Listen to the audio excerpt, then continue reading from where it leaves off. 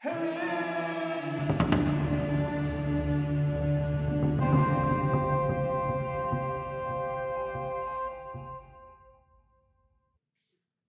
all those of you that have been struggling at work, maybe you've been taken for granted or whatever, your job is just tough. Maybe you're having a rough time with the authorities in your life. Well, I want to tell you something. The parable of the slave at duty is going to be for you.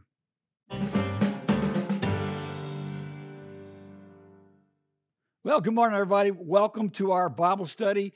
We are still in the Beatitudes, and today is going to be amazing. But first of all, let me welcome everybody watching us live this morning. Those may be watching us later by our websites. Welcome into our Bible study. Good morning, Crosswalk Church. You got all these smiling faces. It is Palm Sunday. Next week is Easter. Can you believe that it's Easter already? So we're going to be celebrating Easter outdoors at one of our members, Miss Violet's home next week, and it's going to be awesome. Today, we're going to be looking at one of my favorite passages in the entire Bible. I love this passage.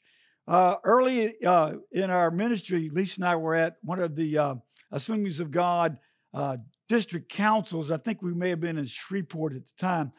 And it was the night that they were honoring missionaries that were coming off the field. They were retiring. They had done their part, and they were changing the season in their life. And I can remember there was this one couple. They were in their upper 80s, and they had been in the field a long, long time. And I remember the missionary getting up, and he was talking about all the things that they had done, but he didn't talk long. He goes, one of the things that I want to tell you the most, and he read the verse out of this parable, and that verse was, we are unprofitable servants. He goes, all the work we did for the glory of God, and we were all unprofitable servants. And that really, really stuck with me. I really was impacted by that. And I remember looking over at my wife. We were young. I said, boy, when we're older and we get to that age, I'm hoping that we have that kind of love for God and the favor that we've always had. And it's just amazing. Let me give you the verse this morning. Let me give you my text. And it's found in Luke. Let me get kind of adjusted here. Sorry, we got started a little bit late. We had a malfunction in one of the mics, but we're good to go right now. Thank you, Sarah, for being here today. Things always go smoother when Sarah's here, and we always love that. Look at Luke 17. Oh, by the way, let me say this. It was so good to have my daughter, Alyssa, and my son-in-law, Angel, here this past week. We had a good time. We did a lot of things, and they're nestled back in New York, getting ready to get back in their routine of work and all the things they do. Today, let's look at Luke 17, verses 7 through 10. By which of you, having a servant plowing or feeding cattle, will say unto him by and by, when he has come in from the field, go and sit down to meat, and will not rather say unto him, make ready wherewith I may sup, and gird thyself, and serve me, till I have eaten and drunken, and afterwards thou shalt eat and drink. Does he thank that servant because he did the things that were commanded of him?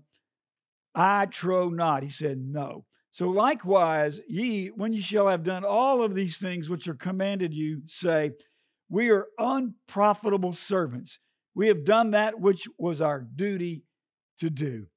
What a great parable today we're going to be looking at. This is what I call a non-Phariseeism parable. Phariseeism is, that religious attitude that's real selfish, and is not a real good example of how to live for Christ. Well, this is the opposite of that, and it's about slaves or servants. Now, how many of y'all have had kids? You may be watching today, you have kids, and you give your children a duty. Okay, today you're going to wash dishes, you're going to cut the grass, you're going to, sweep and mop or whatever. And they look at you and they go, what are we, your servant? You treat us like a slave. Well, if they ever say that to you, then you need to take them to this verse. When your kids ask you if they are your slaves, look at Ephesians 6:5. Servants, be obedient to them that are your masters. according to the flesh, with fear and trembling and the singleness of heart as unto God. Yeah, you're my servant, you're my slave. You're going to do this. Now, we don't treat our kids that, but listen, I believe that one of the problems that we're seeing in our world today is that kids weren't given responsibilities. We had a work day, actually, we had a work week when I was coaching tennis at Ridgeview, and I could really tell the level of the players. And there were, quite a few players out there, and we were resurfacing, we were filling in cracks and things, whatever, on the court. And I remember there were two of these players, maybe they were a little bit older, but they went out there and they just grabbed things and they just started working. I didn't have to, look over them. They just went at it. Then there was like 8 of them that were laying around. I'm like, get up and get over here and do this and do that. So you know what? The 2 that really worked had good work ethics. One of the things I really instilled in my kids was you need to have a good work ethic. Whatever you do, do it. Do it right. Do it the best you can. No matter what job you're at, you do it. And so I think today in our families, let me just talk to you for a moment as a parent. I think your children need to have chores. I think they need to do those things. I think the time has come when you just stop just opening that wallet and flipping out money to your children, and they're not doing anything. They're laying around, they're watching TV, they're playing games. They don't do anything. Listen, we need to instill that work ethic back into our children in the church today. If we don't, they're going to grow up to be, adults that want things given to them. I'm going to talk about that in just a minute. I don't want to jump ahead. Let's talk about this parable today. We're going to break it down a little bit. Let's look at the cast. So we know that the cast is broken down into 2 players. The listeners, which are the servants. That's us. Everybody say, I'm a servant of Christ Jesus. Our master is God. Everybody say, I'm glad I'm serving God. Everybody, come on this morning. It is such a pleasure to serve the Lord. Come on, say it out there. Do y'all believe that today? Do y'all really believe that today? And I'm going to tell you something. Here's the key. If those things fit you today, if you feel like life has been unfair, you've been taken for granted, your boss is using and abusing you, this is going to change your life. I preached a similar sermon when I was in Birmingham, and we had gone out to eat. It's been a couple weeks since I preached it. I had the pleasure, excuse me, a little bit of drainage this morning. I had the pleasure to fill in for our senior pastor when he was out of town. And a couple weeks later, we went out to eat after church, and we were at a steakhouse, a restaurant. And the waitress came up to me, and she went to our church, and she goes, Pastor Armand, I just want to tell you, I had a really big problem at work. I hated my job. I hated my boss. I hated what I did. She goes, you preached a message a couple weeks ago about serving God, and I took that to heart and began to change my attitude. And she says, you know what? My whole work system changed around me. I began to enjoy my job. I began to like my employer. I began to work hard. And I've already got a raise, and it's only been a couple weeks. So what I'm about to tell you is amazing. You need to understand because it's the Word of God. Somebody say amen. So we know what the cast is. Good morning. We got people coming in this morning. How are y'all today? Man, pollen. So today we're going to look at this. The plot, the role of a servant serving their master. We'll break this down a little bit. So that's the plot. Now let's look at the conflict here. What in the world is the conflict? Well, Jesus is presenting the unthinkable action of a servant breaching duties to serve themselves. Now, remember, the customs and times of this day was you worked. You didn't work, you didn't eat. And they were brought up, the Jews were brought up, the young men were brought up in the career or the job of the father. And the young women were brought up in the home. And so we see that this is a functional society. Everybody did their part. Somebody say amen. Something we're having a breakdown in society today. Not everybody's doing their part. And I'll get to that. This parable will conflict with the carnal nature of man. Now, before I was saved, I had a problem with people telling me what to do. I had a problem with authorities telling me what to do. Come on, somebody say amen in the house. Before you're saved, your carnal nature is you don't want somebody telling you what to do. You don't want people correcting you. So if you're a believer today and you're jumping around from church to church because somebody in authority is holding you accountable, and you get offended and you get angry at them and you leave and you go to another church and you say, that church hurt me. Well, and they were correcting you and you needed to be corrected. Listen, you're only fooling yourself. That needs to stop. Come on, church. Listen, those that are watching today, you need to find a church that God has called you to. You need to plant yourself in that church no matter what. There is no perfect church. You'll never find a perfect pastor. Come on, somebody say amen. But you're not there for them. You're there to serve God and to help them. What? You mean I don't go to church for them to come wait on me and whatever?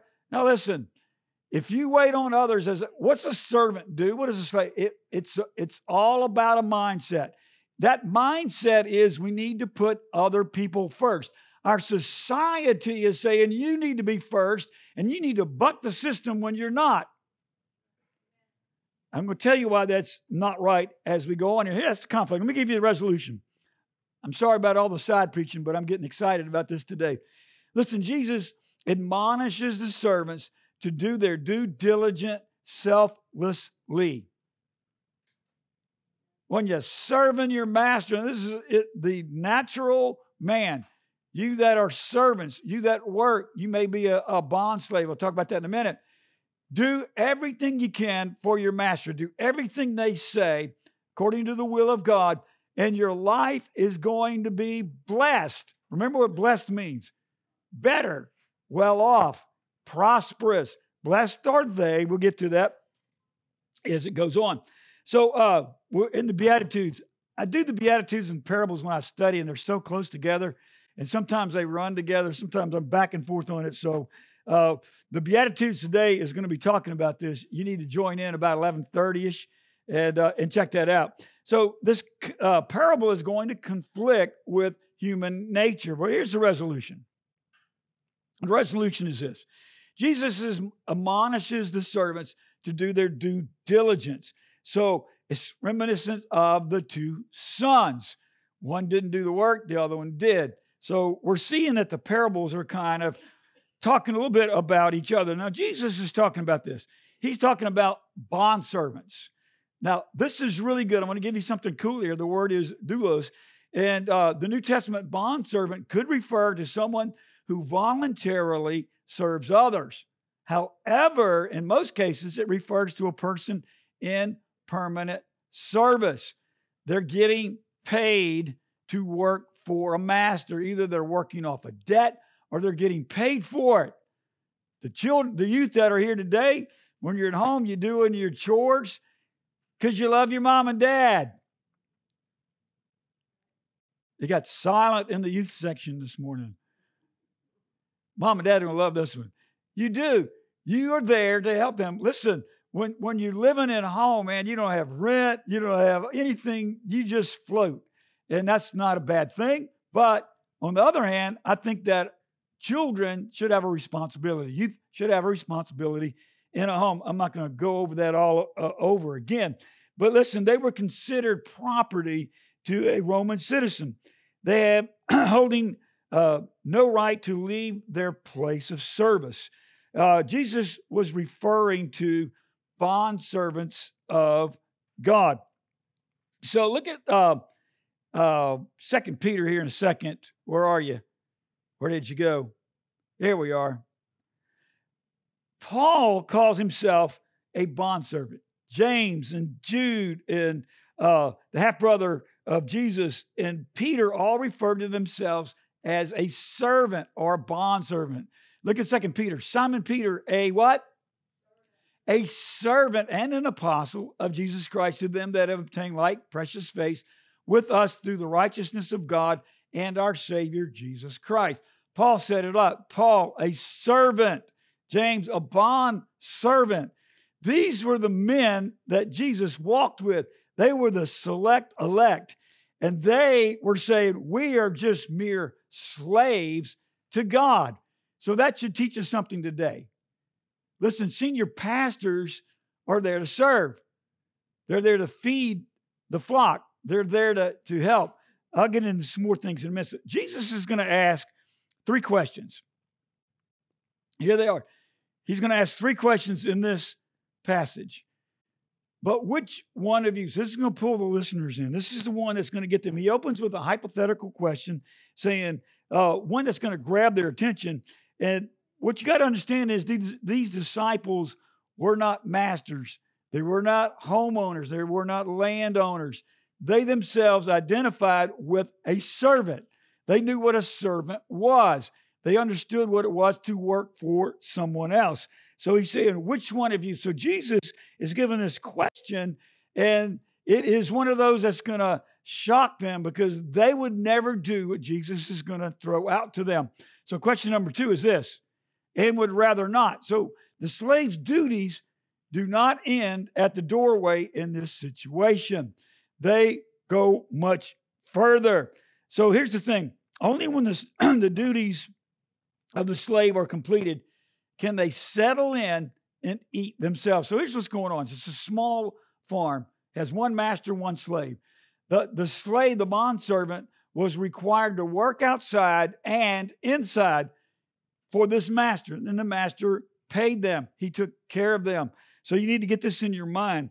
So, and the third question he's going to ask is this.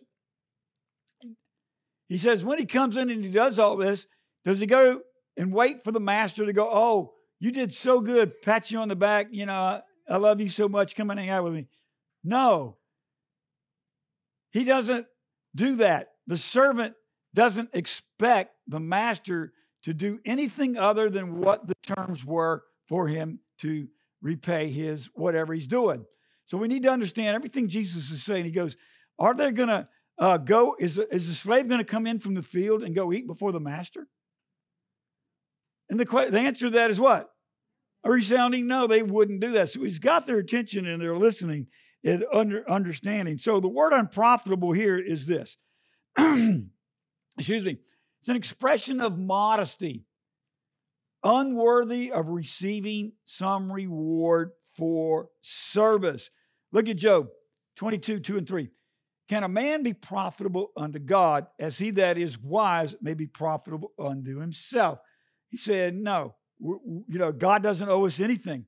Is it any pleasure to the Almighty that thou art righteous? Or is the gain to him that thou makest thy ways perfect? So in other words, he said, we're unprofitable. It's a modesty thing. I work for my master and I don't expect anything other than what he gives me. A roof over my head, food on my table, maybe some money. But I don't expect him to go, oh man, you did so great today. That's the problem with a lot of people. People don't want to work until they have recognition. Oh, if you give me recognition, I'll work hard, whatever. But the problem with that is they can never get enough recognition. Somebody say amen. So people get their feelings hurt in church because, the pastors didn't say or recognize something. They did this thing and they were like, oh, let me just tell you, here's some truth. And this is a true story. When I was in Birmingham at the cathedral, it was a mega church. We had like 6,000 people there. And I was Pastor Mark's senior associate. And I helped him with a lot of things. And there were so many times, now he moved like 1,000,000 miles an hour. We were talking about this the other day when I was over there. He was like, man, we did some really crazy things. It was just unbelievable. He would come in on a Wednesday and he would do a Wednesday night study and he would go, well, I need to make a book. This is a 20-page book and it needs to be laid out like this. I need you to design it and print it and bind it and have it ready for tonight. It's a good thing I had a lot of staff working with me, under me, and helping me to get this. We had a good team. But there were times when he would give me an assignment. Now, listen, all you guys out there that are not senior pastors, and you may be watching this, if you're a senior pastor, you might want to show your staff this video. I'm a senior pastor now, so I get it. But when you're on staff, it doesn't matter what that senior pastor needs you to do. You need to do it. If he comes in and says, Bob, I need you to wash my car today, and you're looking at your little resume going, wait a minute, that's not on my job description, rather. I don't wash cars. I preach when you're not here, or I lead worship. No, listen, if you're a staff pastor today or a subordinate to another pastor, you need to do what they tell you to do. And you don't need to gripe about it. You don't need to complain about it. Come on, can I get a witness in the house today? There were days when Pastor Mark would give me something to do that I would do it. He would nix it at the last minute. And I just worked 5 hours on something that he just nixed. But the Holy Spirit taught me, listen, you're there to serve him. If he wants to nix it, it's because God told him to nix it. So you're just there to serve, to get the word out. The bottom line is we are left here after salvation to work the work of God, and God gives us the church to work it through. God gives you the church today to serve so that you can see the gospel expanded. Somebody say amen. So we need to get off this little pedestal. You know, man, I don't like this. I'm just telling you right now, I don't like pastors that you're hired for one specific thing and that's all you do.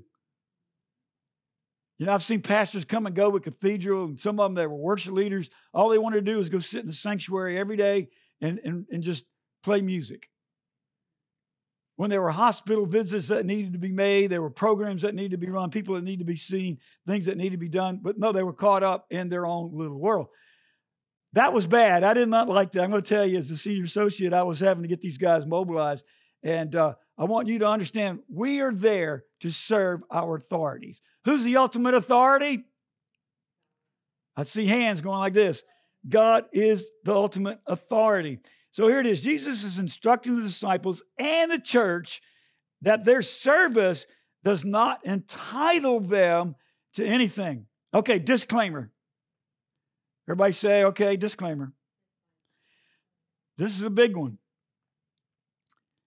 I want you to understand what I'm about to say is going to offend some people. But you know what? Too bad. I'm going to say it anyway. So let's talk about this today. Let's talk about, well, if I turn this thing around, here's my big statement. Get ready. Some of you don't turn me off yet. Entitlement is not of God. Oh, boy, I can hear it now. Oh, no. There's injustice going on. They're entitled to this and that. Nobody on this planet is entitled to anything. The children that are in your family aren't entitled for you to go out and buy them a car when they're 16. That's not how it works. They're not entitled to those things. When we work hard, we're not entitled to our boss giving us special attention or a special bonus. Now, if they want to, that's one thing. No one on this planet in any day or age is entitled to anything. It is unscriptural. Can I get a big amen? So here's a little bit of a article I found. Here's why. Entitlement is the belief that one is inherently deserving of privileges or special treatment. And this article I found was real good. I'm just going to quote the 4 things that it says here. Number 1, entitlement is a denial of truth. We don't live in truth today in our society. Everybody wants to believe what somebody tells them, even though it isn't truth. Come on. Somebody say amen. Only the Word of God is truth. If you're basing how you live on society or other people, you're going to miss God. Now, let me just read out the rest of this on this. If we get to where we really think we deserve something, and what you need to understand is, do y'all really know what we deserve? In reality, yes, thank you. What we really deserve is hell. Because once again, we're looking at a social environment today. We're looking at how man treats man. What we need to get back to is the Word of God. What we need to look at is what's going to happen in eternity and quit looking at all the selfishness that's going on in the world. So it is a denial of the truth. Listen, we deserve hell. We don't deserve anything. It's by God's grace and mercy that we have anything. Now, don't get me wrong. I believe in social programs for poor. Jesus instituted that. He said it, and we understand that. I'm just saying nobody is entitled to anything when you look at the reality of things in eternity. Can I get amen? So the payment we deserve for our sin is death, for we were offensive against a holy God. Second thing, entitlement is destructive in that it robs us of gratitude. Here we go. We live with a sense of entitlement. When we do, it's impossible for us to also live with a sense of gratitude because we're always expecting more. Have you ever noticed people, the more you give them, the more they want? When you give a lot of free stuff, they want more. What you gave them isn't enough. So it's destructive to gratitude. I want to be thankful for what I get. I want to be thankful for what God's doing for me. Let me give you the next ones real quick. Entitlement destroys relationships. The Bible says to rejoice with those who rejoice and weep with those who weep. But for a person of entitlement, these two things are very hard to do. It's hard to rejoice with someone when you're comparing what you have to what they have, because inevitably you will drift into the belief that you ought to have or do what they do. And here's the difference. You have somebody that's worked hard. They were wise with their money. They were wise with what they're doing. Then you have somebody that was slacking and just, getting by. Nobody made them do anything. They're unmotivated. And you see someone with a good job, making good money, having nice things, and then they want those things that they didn't earn. Listen, it destroys relationships. Well, I don't want to hang around with Harrison. He's driving that new Corvette now. And it's a pretty color. I like it. But I can't be his friend because I deserve that. I'm entitled to have that. You need to give that to me. You got like 5 kids are going, Harrison doesn't have a new vet. But what I'm saying is it hurts relationships. Let me give you the last one. Entitlement is destructive because it ultimately puts us in the place of God. We're saying, I know better than God on what God needs to do. And that's why entitlement is so bad. So let me give you the bottom line. The bottom line of this is this, and we need to get this. If we don't get this today, then we're going to always have a problem. We are not worthy of God's praise or his rewards. Listen, we are sinners. We are unholy. Every one of us, every person ever born is unholy. God owes us nothing. But the Bible says that God so loved the world that he sent his only begotten Son to die for us. It was mercy and it was grace that God, listen, we can't sit there and go, God, you owe me this. I did this and I did that for you, so you owe me this. Listen, right now there's somebody watching. You've done some things and you sacrificed and your answers of prayer weren't what you thought they should be. So you got angry with God because God didn't hold his end of the bargain. Now, when I was in school at Southwestern, I remember one time I was like, man, you know what? I really need a blessing, and I just gotten paid. So I took my $20 that I had, my extra $20, and I said, I'm going to put this in the offering, and I'm going to believe God for $200. I'm investing 20 for 200. So I gave that in the offering, and guess what? No, the $200, it did not come. But God did bless me in other ways. Listen, God is not on your time frame. God is not in your top 10 list to check off. God is God. He's sovereign. He does what he wants, when he wants, for whom he wants. But it doesn't mean that we shouldn't serve him or give to him as his Spirit leads us. Somebody say amen. Come on. The one who loves God and seeks to do his will knows that one's duty is never done. Look at this verse here in Mark. And he sat down and he called the 12 and saith unto them, if any man desires to be first, the same shall be last of all and servant of Oh, I taught in a college. We had a college there in Birmingham. And one of the things I would always tell those that are attending to be leaders and become pastors or whatever, we would send them out into church plants. One of the things that we did, I really liked about in Birmingham, we were a really big church, and we had everything. I mean, there was nothing that we could not do. But in our college, we were training young men and women, and some that were older that had kind of missed God early in life, and we were training them the proper way to be a pastor and to lead people. And the biggest way to lead people is to serve people.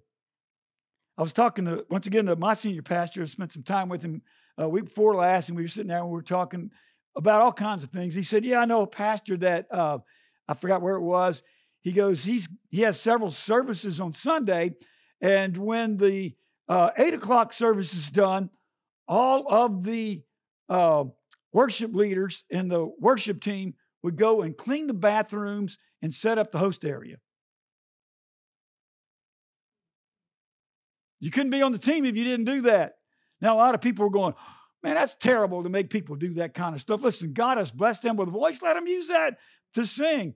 But this pastor had it right, y'all. I'm telling you. We need to learn to serve. Somebody say amen. In fact, when we were in Birmingham, one of the things that Pastor Mark did, he came in, he took pastor off of everything, and he put servant on it. His office in his parking spot said senior servant. Mine was servant. Everybody else was servant, servant, servant, servant, servant, servant. Because that's what we were. We were servants. We were teaching people to be servants so they could lead. Somebody say amen. Let me bring this on down. The parable is an instruction for the disciples to do all that is commanded, page stuck, of them with joy unto the Lord. So what motivates us to keep serving God? Well, this is what it is. Anybody want to know? Since we're not getting accolades and we're not getting all these extra bonuses, God blesses us for being faithful here in this life, but we don't expect it. We don't say, well, I'm going to do this so God will do this. What motivates us? Well, it's something beyond today. Because a lot of people want their reward today. They want acknowledgement of today. They want, accolades today. Let me just tell you what Jesus says about this in Matthew. And I'm closing. Matthew 6, 1-2. Take heed that you do not your alms before men, to be seen of them. Otherwise, you have no reward of your Father which is in heaven. Therefore, when thou doest thine alms, do not sound a trumpet before thee, as the hypocrites do in the synagogues and in the streets, that they may have the glory of men. Verily I say unto you, they have their reward. In other words, when you toot your own horn, you got to show what you're doing. You're parading what you've done. You're publishing, "Oh, man, I've done all these great things for God." God said, well, people look at that and they go, "Oh, man, they're awesome." Well, they got their reward. How many of you want your reward now, or do you want your reward later? Let's talk about reward here, and that's it. Let me read this last story to you. In ancient races, athletes are not rewarded right below the stadium, but they're called up to the stage for reward. In our earthly race, we are rarely rewarded on earth, but in heaven, we're going to be elevated to a reward. How good is this? The whole thing is this. Listen, wherever you work, whatever you're doing, you do for that boss with all you got. You care about what you're doing. You care about the product you're selling or whatever you're doing there. You do it like you're serving God. And listen, when your attitude changes, everything around you will change. Somebody say amen. Well, thank you for joining us today. We're going to continue next week on next week we have Easter. We'll be doing an outdoor service.